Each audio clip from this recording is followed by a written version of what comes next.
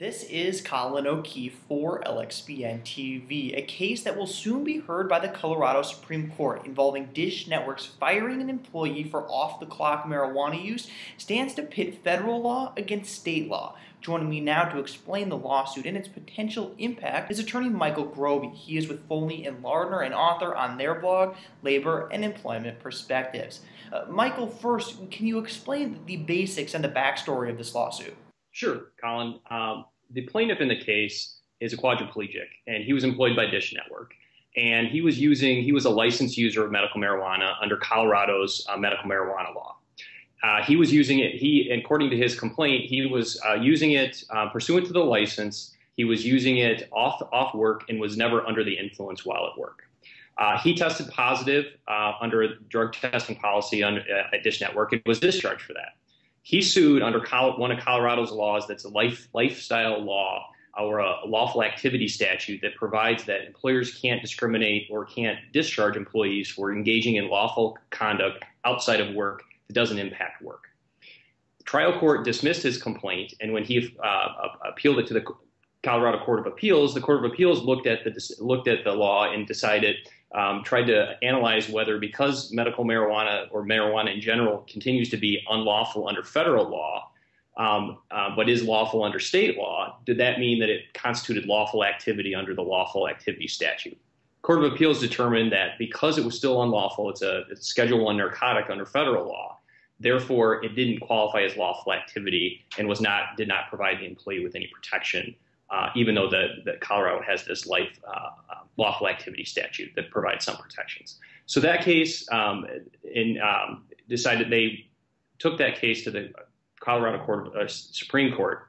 Supreme Court's going to determine whether the lawful activity statute provides protection, whether it's lawful under something that's unlawful under federal law but still lawful under state law, gets protection under the lawful activity statute, and also whether employees or just individuals in general who are licensed to use medical marijuana have a right to use that while it's outside of work and doesn't have an impact on job performance.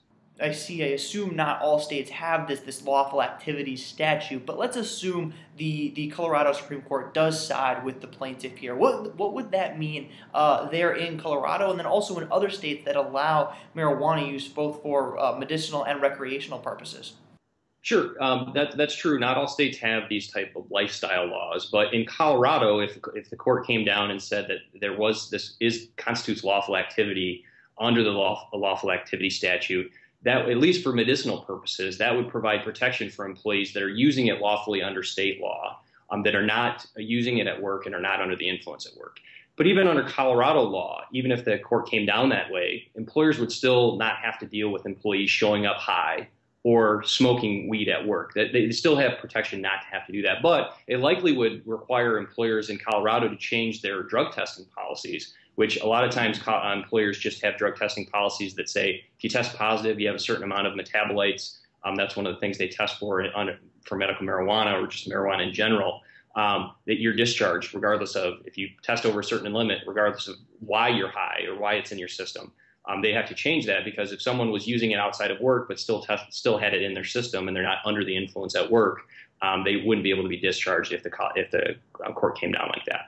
Now, one interesting thing about the Colorado decision is it's specifically under medical marijuana. And Colorado, as of the beginning of this year, started allowing recreational use of marijuana and recreational sales. So whether that would potentially expand to outside of medical marijuana to recreational, that would potentially increase the headache for employers, because not only would you have the small segment of people that are using it pursuant to the medical marijuana statute, which has some pretty limited, you have to qualify under that to get a license. Now you'd have all these people that are using recreational marijuana, and they would potentially be protected as well.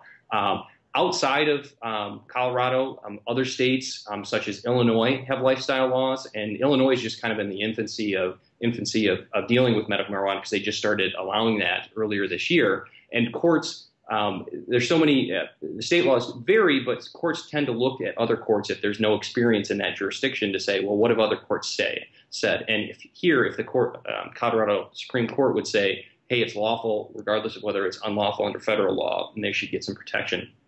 employers and employees in Illinois and other states that have lifestyle laws may find that their courts decide, well, if it's good enough for Colorado, it's good enough for us.